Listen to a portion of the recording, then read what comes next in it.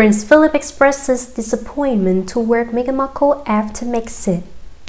Prince Philip is said to be very disappointed by Meghan Markle and a failure to safeguard the royal family amid the trying times.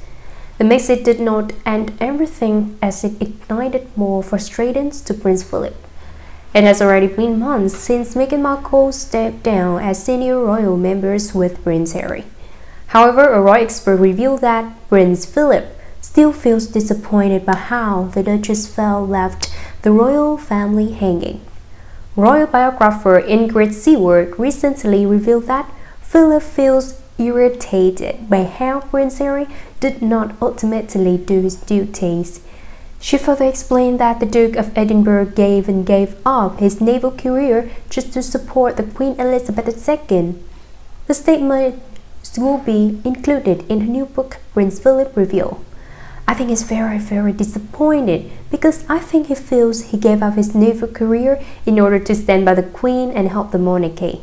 Seward first told Sky News on Wednesday, and now, why can't Meghan just give up her acting career, supporting her husband and support the monarchy?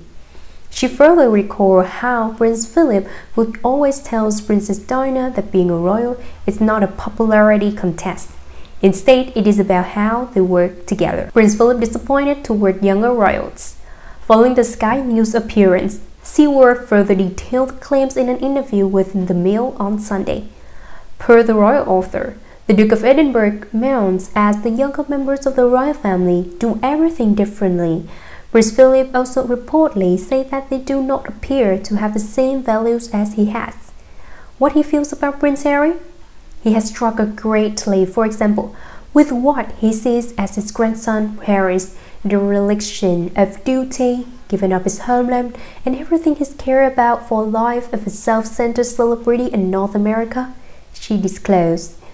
Prince Harry specifically pushed through Brexit, and that decision alone is something Prince Philip still cannot understand until now.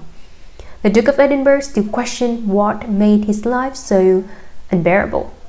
For Philip, Prince Harry and Meghan Markle already had everything when they were still senior royal members. Often, Prince Harry is being compared to Edward VIII, who gave up his throne to marry Wales Simpsons and relocate to the US. But no matter what happens now, it seems like Prince Harry will continue doing what he started without the royal family.